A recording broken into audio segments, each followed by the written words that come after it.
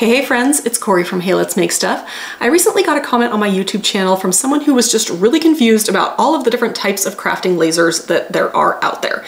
So in this video, I'm going to attempt to explain each of the different types of lasers so that you can make the best choice for your needs, your space, and your budget. For a long time, the laser space was really male dominated and dominated by people who sort of did laser crafting professionally. And unfortunately, in a lot of the big laser Facebook groups, on Reddit, there are a lot of people out there that look down on people who are trying to get into laser crafting. They tell people, just do your research, figure it out, why are you asking here? And honestly, it makes me so sad because I want everybody who wants to get into laser crafting to feel welcome. And one of the big things you need to do on your laser journey is figure out which laser you want to buy. And it's not helpful if people are looking down on you in those Facebook groups or wherever.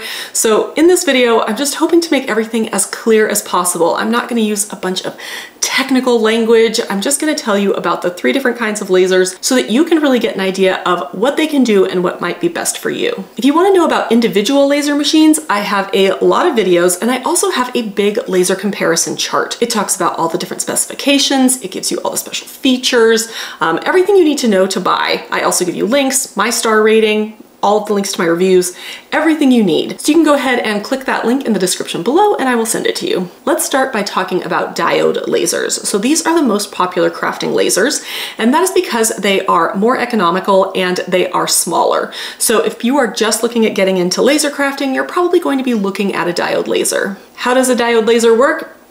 There's a semiconductor inside of the machine. It creates the light, and then there's more than one of those, and some mirrors focus it all together to create the beam for the laser. I told you this wasn't going to be particularly technical, but what you really need to know is what a diode laser can do. So a diode laser can cut and engrave all sorts of natural materials, so especially wood, leather, stone, coated metals, and a variety of other materials. But it can't cut all colors of acrylic.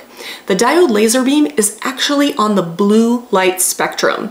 And because of this, the laser actually just basically shoots through anything that is blue, clear, transparent. There are a variety of things sort of in that color spectrum that won't work. You can cut some darker opaque acrylics, so black, dark red tends to work pretty well, even darker yellows tend to work. But if you want to cut the entire spectrum of acrylic, a diode laser isn't going to work. Now you may be thinking, I'm just going to get a more powerful diode laser, right? So there are a lot of 10-watt lasers on the market, but Xtool, for example, makes a 40-watt diode laser, and you're like, that should definitely get through there. But it doesn't have to do with the wattage, it has to do with the color of that beam. And because the color of the beam is blue, the 40-watt is still not going to be able to cut through it. And not only will it not cut through it, it will not engrave it either. If you want to work with that large range of acrylics, you're going to want to use a CO2 laser, which I'll talk about here in a minute. I do want to come back to the coated metal part of this as well. A diode laser can engrave coated metal. It can't cut any metal. None of the lasers I'm talking about here today can cut metal, but it can engrave coated metals. So this includes things like powder coated tumblers. This is a big one that people want to do. Yes, a diode laser can do that. You can also buy like special sprays that you can use to put on a coating on uncoated metal to be able to engrave it. But if you want to engrave uncoated metal, you're going to need an IR laser, which I'll talk about even later in this video. I really like diode lasers for beginners because they are easy to use, they aren't very expensive, they aren't very big, and they are just a lot easier to use. I do see people buying diode lasers that don't have an enclosure, so they're just sort of a frame and the laser works within the frame. I don't recommend those because I don't think they have enough safety precautions. I do recommend getting a laser that has a full safety enclosure as well as some good safety features. All right, let's talk about CO2 lasers.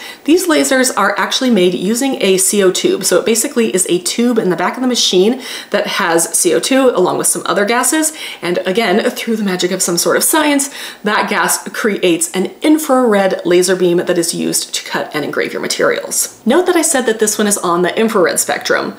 The IR laser that I'm going to talk about here in a little bit, IR also stands for infrared. So these are 2 different types of infrared lasers. Now you can see why this would get confusing, but they are on different parts of the infrared spectrum, and that is really the big difference between these 2 types of lasers. The CO2 laser is on a part of that infrared spectrum that allows you to cut all of those colors of acrylic that a diode can't. This is probably the biggest reason I see people upgrading to a CO2 laser. CO2 lasers are bigger, more expensive, and they are not as durable as diode lasers. So there has to be some benefit to get this much larger machine right, and that benefit is being able to cut that different colored acrylic. I will note that I just reviewed the Flux BMO recently, which is a smaller CO2 laser. It is the smallest CO2 laser on the market, and I think it's a good option if you want to like upgrade from that diode laser, but you don't have the space or a budget for one of the really big CO2 lasers. And then let's go back to metal for a minute. A CO2 laser cannot engrave uncoated metal just like a diode laser. Again, it's not on the correct spectrum, but you can engrave metal that has had a coating put on it, so that includes things like powder-coated tumblers, using your own coating, etc. Finally, let's take a look at IR lasers.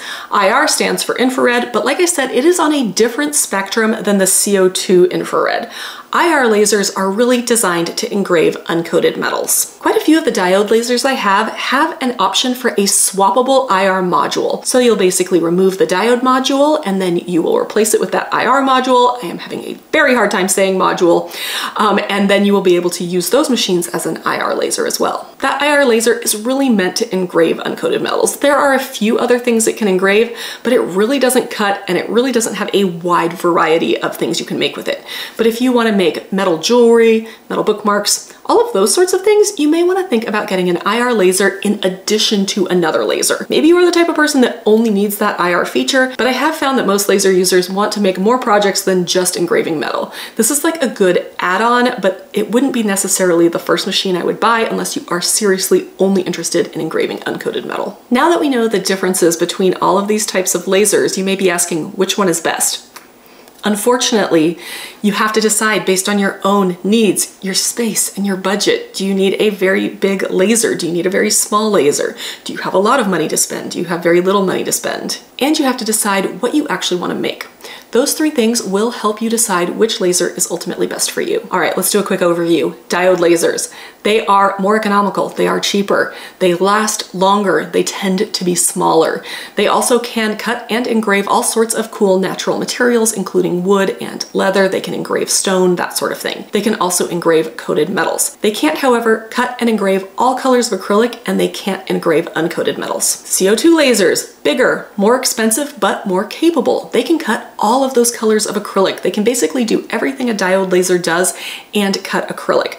They can't, however, engrave uncoated metals either. And then we have IR lasers, and basically these are a little bit more expensive, and their main purpose is to engrave non-coated metals. So they can't really do any cutting. There are a few other materials they can engrave, but for the most part, you're gonna wanna get one of those if you just wanna engrave uncoated metals. All right, I hope you found this overview helpful. I explain a lot of these things in all of my different laser videos, but I thought it would be really helpful to have it all in one place so I can refer to this video in the future. If you have any questions about different types of lasers, or basically anything having to do with laser crafting, please leave those down in the comments. If you found this video helpful in a buying decision, please give it a like. Follow my channel for more laser and crafting content. I'll see you next time.